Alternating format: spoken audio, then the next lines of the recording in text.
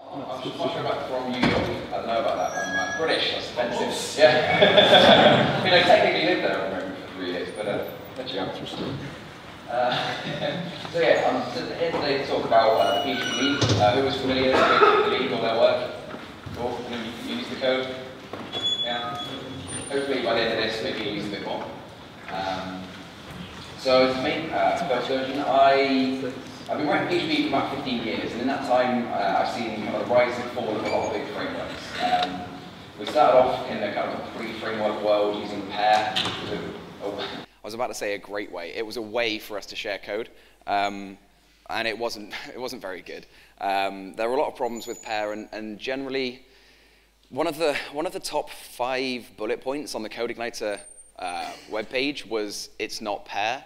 So that kind of led to some problems that we tried to code around. So in the end, all the frameworks we had, like CodeIgniter, I helped make Fuel PHP, and there's Laravel, there's all these different frameworks, and people would generally recode the same things in these same frameworks just to work with their one framework. I saw this happen a lot. I actually did it myself quite a lot. I released CodeIgniter OAuth 2, and then I needed the same OAuth 2 logic for Fuel PHP, so I ported it and made Fuel OAuth 2, and then Laravel wanted one, so Taylor copied it and made Laravel OAuth 2, and every single time we found a bug or a change in one of them, we'd copy and paste it between all the repos. And then I tried getting Pyro CMS, a CodeIgniter-based CMS that I built. I tried switching that from CodeIgniter to Laravel, and that was a mess as well. So over the course of kind of doing all this stuff and doing it very wrong for a while, I became very interested in framework interoperable code and making packages that work anywhere. And after quitting all of those various teams for various reasons, the only open source project I'm really involved with now is the League of Extraordinary Packages, which aims to make code that you can use anywhere. There's no framework stuff, nothing.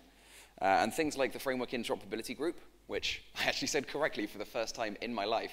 Let's try again. Framework Interoperability Group is done to, makes a lot of standards that helps make that stuff easier. Without the FIG, it wouldn't be possible to do a lot of the stuff we're doing today.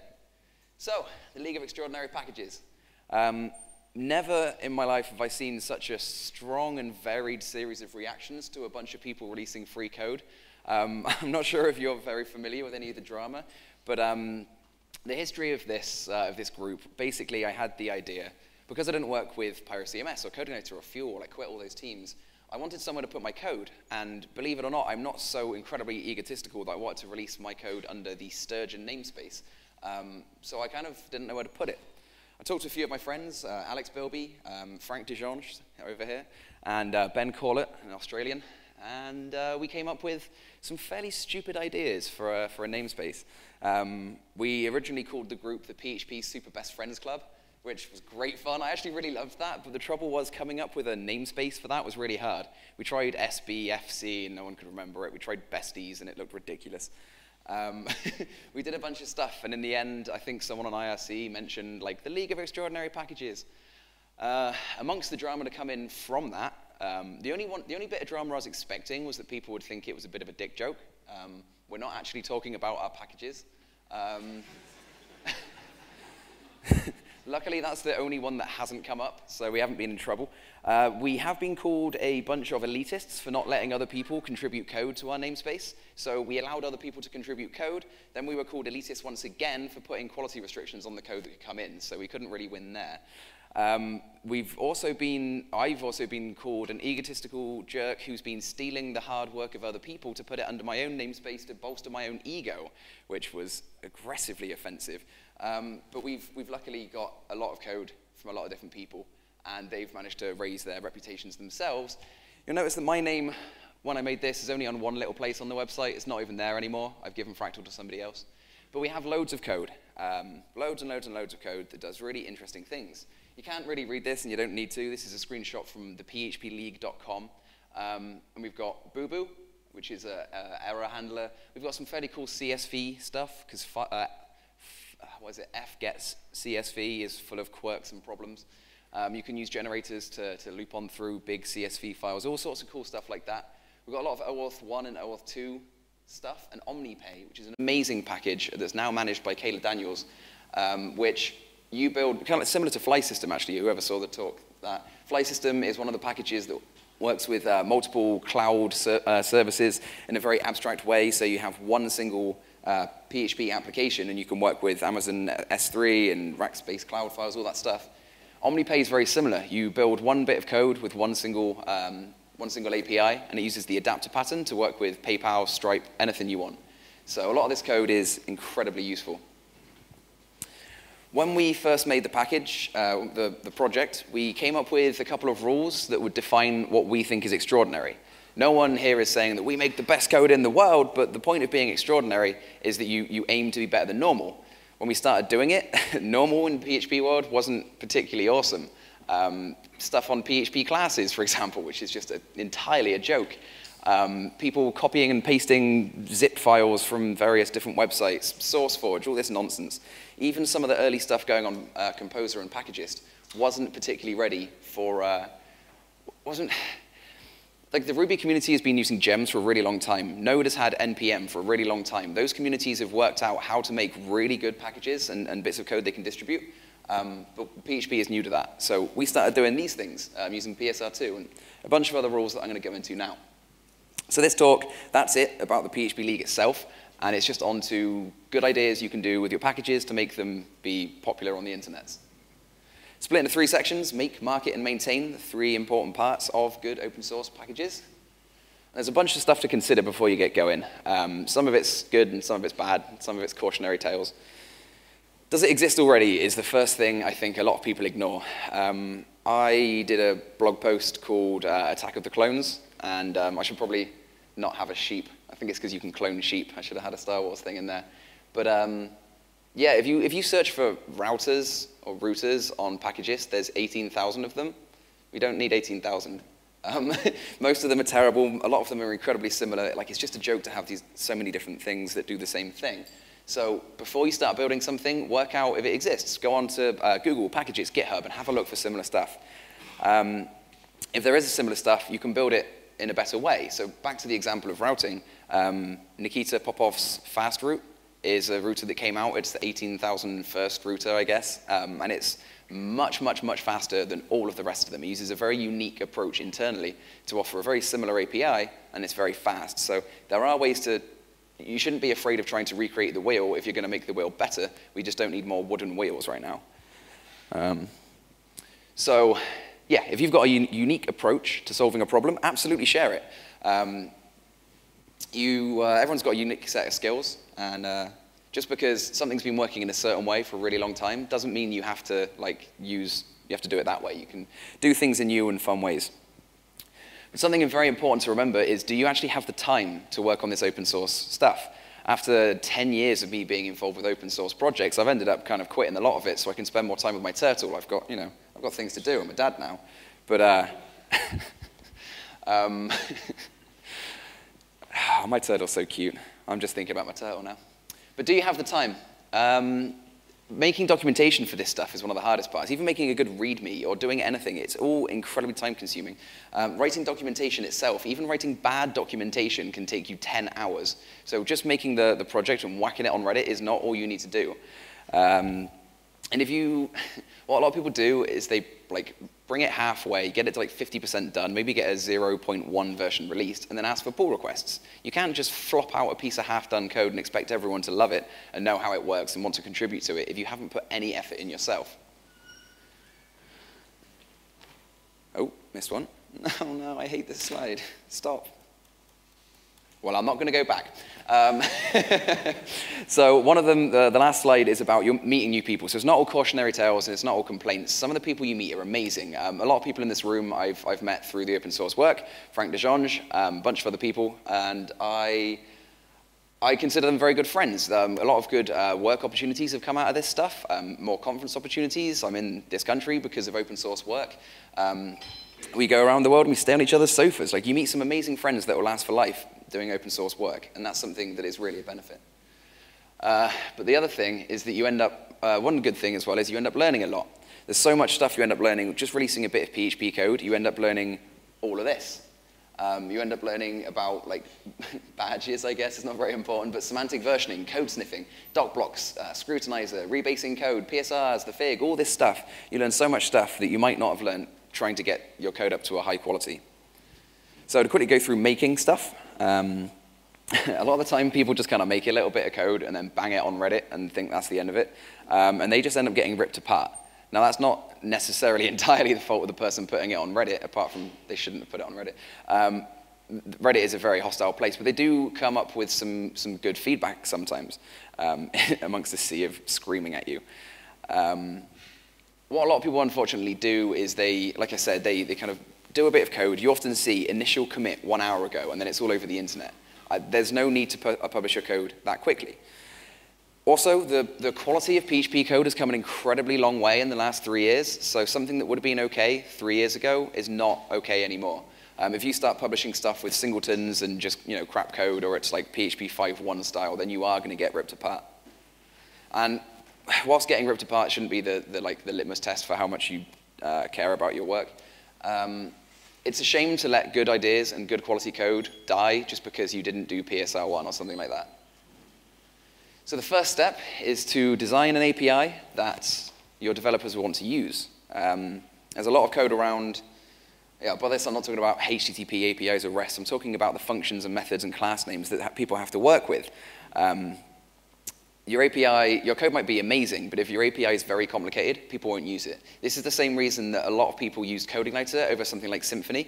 Symfony is incredibly good quality code, and it does a lot, but the APIs can be very verbose, and people that are just getting into programming don't want to do that. So CodeIgniter would ignore all quality standards, all coding styles, ignored everything, and shoved everything in one massive class with 100-line methods just because they could call one line of code and then one method, and it would be really easy to do. This is an example of an overly verbose API. Who knows what this is doing? Oh, it says sending an email right at the top. Bit of a hint. Really prepared with this talk. What this is doing here is we are creating a transport layer using SMTP. That's really cool. It's very flexible. I can do stuff with it. I'm setting a username and a password, so I've got it stored in plain text, obviously. Sending a message, but first I have to instantiate the instance. We're not using a constructor because why would you do that if you could just make a factory? We are setting different things on each line, and then eventually we're actually firing that email off through the SMTP transport layer, and the job is done. That's fair enough, I suppose. It sends an email, but you could just do that. That's how Laravel does it. It's a bit easier, right? Part of an API is naming stuff right. Who here has noticed the probably age-old trend, but very recently I've seen a lot of them, where you come up with a theme and then everything has to be named after the hilarious joking theme. We were kind of, Frank was on the core team of Fuel PHP as well. We thought it was pretty funny at the time. We had fuel, so the command line utility was oil, and then we had a package installation called the oil refinery. And it's so hilarious, oil cells, it's all, oh, God. No one knew what it did. No one had a clue what like oil refined this thing, and fracking something, I don't know. It seemed very clever at the time, but it's really not very useful, and lots of projects still do this. So looking at this code example, whoops is an error handler. They kind of stopped working on it, so use Boo Boo by the League is better. But right here we're instantiating a run, which is part of the whoops. Okay, that makes perfect sense. And then we're assigning it to a whoops variable, so we have no more information on what we're actually doing. Then we're pushing a handler in. Cool, a handler. I don't know what we're handling, but it's a pretty one. And then we're registering that pretty handler thing to our whoops run. So I don't know what this code is doing at all. It makes zero sense. This could be a slightly better API. We are instantiating an error handler. So okay, now I can infer that whoops is to do with error handling at least. And I'm pushing that into the handler. Something better even still, instead of naming it whoops, because we're not actually, it's not an instance of whoops, it's an instance of the handler, right? So we can make an instance of an error handler and then push things in and then register it, right? Your code samples need to be fairly clear what's actually happening. Something else very important with making an API is to have a very clear focus on what you're doing. Now this happens at a few levels. You want to have a clear focus on what each class and method are doing, but you also want to have a clear focus on what your package is doing. Just because you start building one package and then you realize your package does 2 or 3 things doesn't mean that your package has to do those 2 or 3 things. If some of the functionality would be better split off, totally split it off. What I often find is that while I'm working on a package through the development levels, I end up finding some functionality that I need to do. I'll keep it all kind of bundled together in one mega package while I'm working on it, and then when I get to version 1.0, I can then split it off. It can be a bit of a pain to have multiple dependencies that you're developing at the same time whilst it's changing quickly, but when you get to version 1, then your API should start to slow down a little bit. And if you find a package that does, so if you're worried about the 2 or 3 things you're doing and you find a package that does one of those things, just use that package. It's totally fine to refer on dependencies, as long as you don't require dev master like a jerk. Utilize common design patterns, something that CodeIgniter never did, just flagrantly ignored them. They don't like using singletons much these days, so that's probably a bad idea. Avoid overuse of static. Even if you have like static and instantiated ways to work with things, and you put a single static example in your README, people will freak the fuck out about you using statics. Like, it's all static, what is this, the 90s? Like, they freak out, and it doesn't make any sense, because statics is fairly recently, but they still complain that it's old. Breaking apart large classes is part of the same, strict focus. Don't have one class that does 12 different things. And make your code framework agnostic. This is something I've been harping on about for the longest time. I got screamed at by most of the Laravel community by pointing out that if your code doesn't need to be tied to Laravel, maybe don't tie it to Laravel. Apparently that was a crazy, insane thing to say. Death threats over that one. You don't need to rely on a framework. If there's like 1 or 2 methods, like Illuminate support has a few helpful handler array kind of functions, like array get and things like that. If you need 1 or 2 functions or methods from a framework, then you can copy and paste those into your own class and then say, thanks, Taylor Rockwell, this is a great function. I found it from here, right? You can attribute code and take it. It's totally OK as long as you respect the license. Which version of PHP should I support? Now, there's a few different approaches to this. There's one approach which is, I would like to support the largest number of versions of PHP possible so that I can have as many people use it as possible. The other approach is, I would like to support the highest version reasonably possible to try and force people to upgrade, and then it's more responsible and everything else. You have to decide what you want to do based on the project. If you have lots of paying clients that are very aware of security, but they happen to be tied to an old version of PHP, then you can totally make it work for those versions of PHP. It's probably not worth bothering with 5.3 anymore, but again, do what you need to do.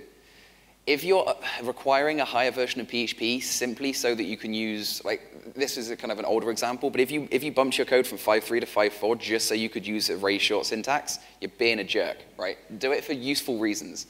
And eventually, you start to hit things like if you could use generators instead of something else, maybe that's a performance thing. So maybe upgrading will help make your package quicker.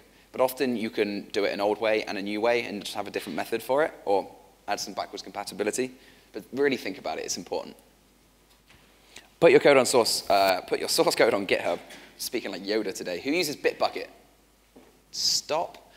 Do you use Bitbucket for your private code because you get unlimited free versions? Yeah, that's fine, I do the same thing. When it's public, do you use Bitbucket? I thought not. CodeIgniter, hilariously, I spent like years berating them, saying, please put your code on source control. We want to send in patches that are not through like the forums. And eventually, they said, all right, fine, Phil, fine. We'll put our source code on the internet. We'll put it on Bitbucket.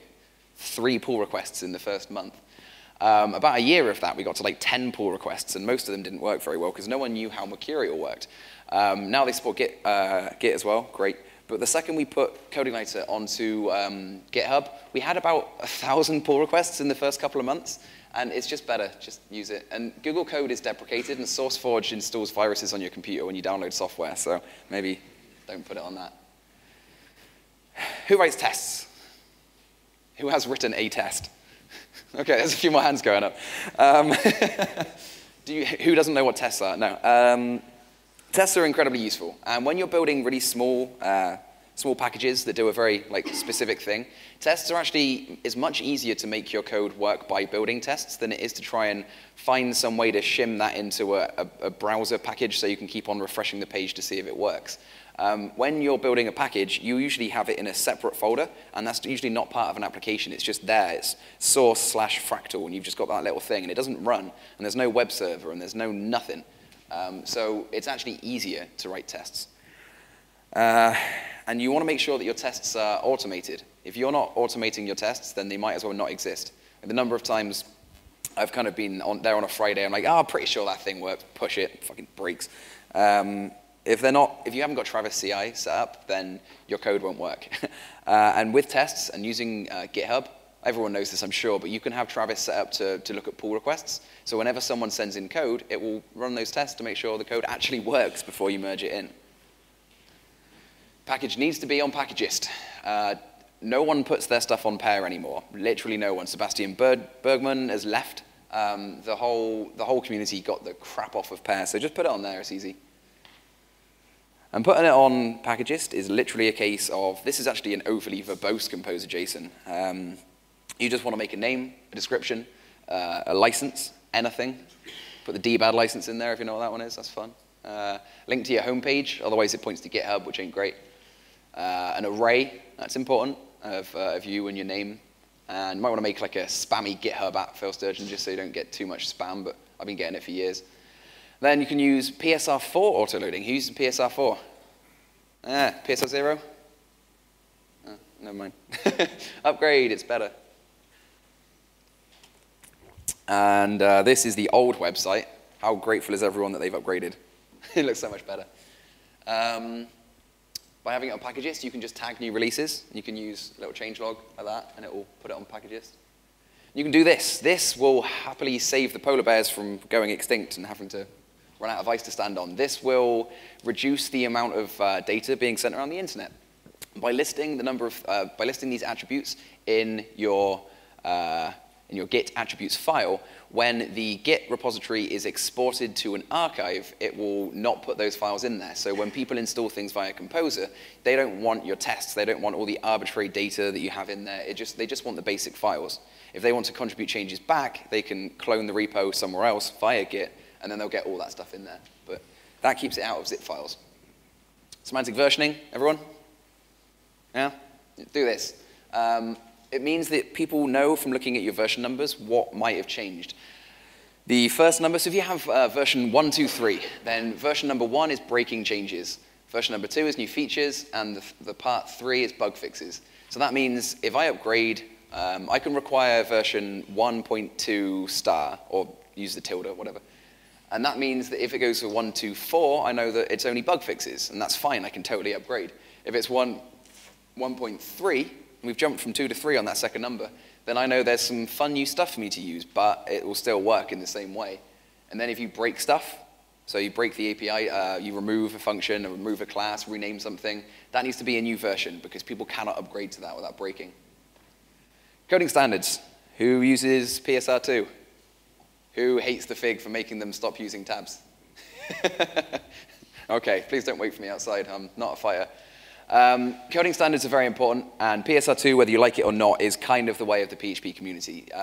Even Laravel, that was the last stand against PSR2, they've totally implemented PSR2 now. People just expect it, and it's easier.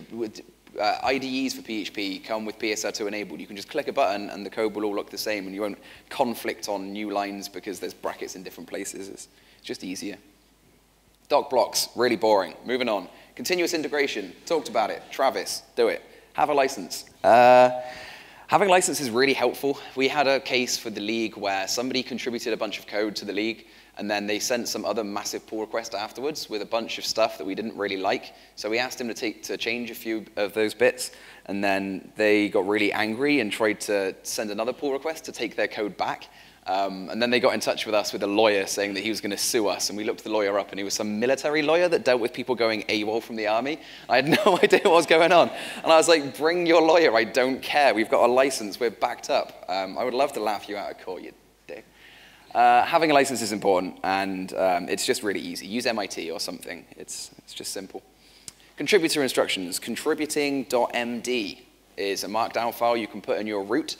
And then when people go to send a pull request, GitHub will say, hey, have you read the contributing guide?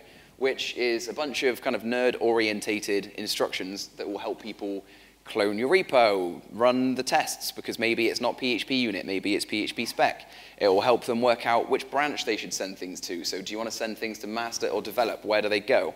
All of that stuff, all your coding standards, mention use PSR2, or maybe you just use PSR1, so some muppet doesn't start putting spaces in with your tabs, right? Mention what you use. And if that seems like a whole list of eat your greens, it totally is. That's the point. Eat your vegetables before you have dessert. This website, phppackagetechecklist.com, was made by the same chap that designed the PHP League, who designed this website, and who designed these slides that I stole. And it's a great list of the same things that I've just discussed. You can go through and click the things that you've done. There's links to more information on other things, and it will get you going. Marketing, a little bit shorter than that first section. Choosing a good name is very important. Once again, search around the internet and find it. Short and sweet is pretty good. Long names get confusing, and if you have to type it out a bunch of times, you hit the 120 character list limit on your IDE before you've even imported a package. This is really hard to say without sounding offensive, but some countries you have names that are really complicated for a lot of the rest of the world to spell. Just going to pick on Russians. It can occasionally be quite difficult to remember how to spell, like Z, X, Y, R, something with an upside down. Like, that's hard. Maybe pick a nickname if you have a name that anyone else might struggle with spelling, right? Or use something like the League. That's another one. People forget how to spell Reining. It happens to everyone. The documentation is very important. There's a bunch of myths about documentation. People think it's kind of an option. People think you can say read the code. People think all sorts of stuff. Myth number one, unicorn. The read the code is an acceptable answer for where are the docs. Not true. It's just not true. I don't want to send people to the documentation to try and work it out. Myth number two, Loch Ness. That is apparently a very large sturgeon, is the theory on what the Loch Ness is. Auto-generated docs are good enough. No, they're not. Auto-generated docs are basically telling someone to look at the code, but it's on a website instead of in the IDE. It's the same thing. I don't want to know what method is what and who with the arguments. I want to know how to use the app, the package. Documentation myth number three, guy on fire. All you need is a README file. I think that's actually Bigfoot. All you need is a README file. This is better than simply pointing them at the code, but it's not entirely all you need. It's usually a very good way of having some simple kind of, this is a quick example, but it's great to use while you're developing it as well. You can build things up, and as your code gets bigger and more full, you can grow the README example and use that list of README usage guide stuff as an example, as a basis for your actual documentation. But by the time you hit version 1, have some documentation. Number 4, it's easy. It's really not. It's so hard. It can take a long time to do. Like I said, 10 hours. Even after doing 10 hours worth of work, people will still be like, why doesn't it explain this thing that you didn't think about actually doing? Like, I've had people try and use my code in ways I didn't think you could even use it, and then they complained I didn't document it. Like, well, you just invented that use case. That's not my fault. But it's good. Having documentation means that you can just like point to people and be like, read the freaking docs, and it does help. And these are the must-haves for good documentation. The elevator speech. Explain it like I'm 5. Explain it really simply. We've had so many people contribute packages to the League, and they're like, this package will help you abstract your adapter handlers to use more management buses than the last example that's built in Ruby. Like, I don't know what they're talking about. So explain it like I'm 5, and maybe we'll let you in the group, but other people will then know what you're talking about. Talk about what the package is and why it matters. If there are similar projects, put that in an example underneath and explain why it's different. Don't just put, like, this is a port of Ruby X, because if I'm trying to learn how a PHP package works, I don't want to go and have to learn how a Ruby package works. Simple example underneath the README. So explain it with words, and then for people that aren't English language as a first speaker, explain it with code. That always helps. Put some installation instructions in. Just show them composer, require, then the name of the package. Don't tell them to edit their composer JSON. It's not 2011. That's all you got to do. That and install the latest version. Real handy. Keep a change log. There's a website called keepachangelog.com. Really good. Use that. Link to where they can find the code from your docs, because they might actually want to go look at the code. It shouldn't be the first thing they go and look at, but they should want to look at it. And then put some badges in. Don't go nuts, but you know, have a few. They're pretty. And then make a nice looking website. Helps with branding. All of the League websites look a bit like this, right? And they've all got the same kind of layout as everything else. Have an introduction with some points of what it's about, the elevator speech, and sections, and then different pages on different topics. So, come on, you can do it. There we go.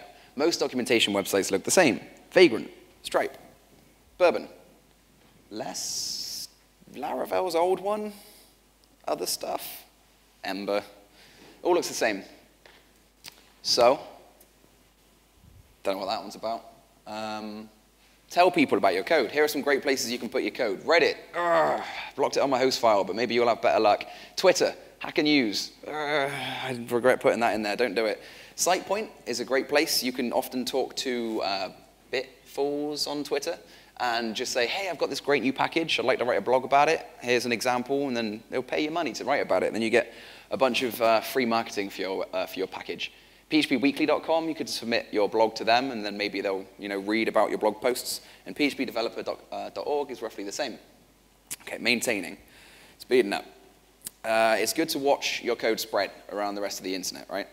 A great way of doing that is to actually look at how people are using it on GitHub. This is something that I found really interesting and hadn't considered doing before for a while. And I found that people were using Fractal in ways that I had no idea you could use it. And it was great because sometimes they were just actually crazy people, and sometimes they hadn't read the docs, bless them, but sometimes they invented potentially new features. Whenever I saw someone bending over backwards to do something that actually seemed like a legitimate use case, I just made a convenience method or like recoded some stuff to make it work better. So it's really good to see how people actually use your code in the wild. Have a look for it on Google Analytics. See where it's coming from. I had a few people write blogs being like, Fractal can't do this thing. And I'm like, it totally can. You're just doing it wrong. And they're like, oh, OK. And they updated the blog post. So the public reputation of my package was improved because I kept an eye on what people were saying about it. It seems a little bit like arguing on the internet, but when it's that, it's not so bad. Twitter is a good place to look. People often link to it. If you keep the same hashtag as like in your URL or whatever, then it's quite easy to find it. Issues and pull requests aren't a source of fun for anyone, but it's very important to keep up with issues as they come in. If someone sends a pull request and it lasts about a month before you merge it, it's going to conflict. You're going to say, can you update it? They're going to say no. Just keep them up to date. Dealing with strong personalities is difficult. There's a fair few people on the internet that think I'm a bit of an ass, but I've met some absolute stunners on the internet. And most people are pretty nice, but you occasionally get some people that are incredibly rude, and not just to you, but to other people on your package. You find people that like your code so much that when someone else posts for help, they just start screaming at them. I've had people send in pull requests, and they've never sent a pull request before. There's two options here. Be like, hey, there's a couple of problems here. Could you go and check the contributing guide and maybe have a little fix? That won't really work. That's a security hole. Please work on this, and I'll be happy to merge it. Or, noob!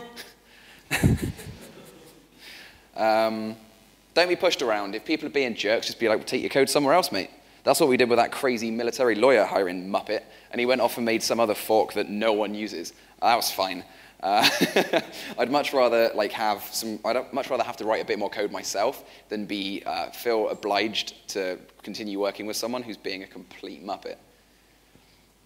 Listen to those that are using it. There's a few large projects in PHP that have a bit of a habit of, because they're very popular, they have a lot of people agreeing with whatever they say. When somebody else says, actually, I think this might be a problem, they just say, no, no, no, no, no. I've got 10,000 people using this software. Of course it's not a problem. If that person's using your software and they say it's a problem, it might actually be a problem. Give them time of day. Listen to their concerns. And don't be defensive about it. If someone says, hey, I've got this feedback for your project, you should be like, all right, put my ego aside. What did I mess up? Let's sort this out. Instead of just being like, I'm the best. Get out of here. It's not helpful. Backwards compatibility is the hardest part of any open source project. It's really a problem.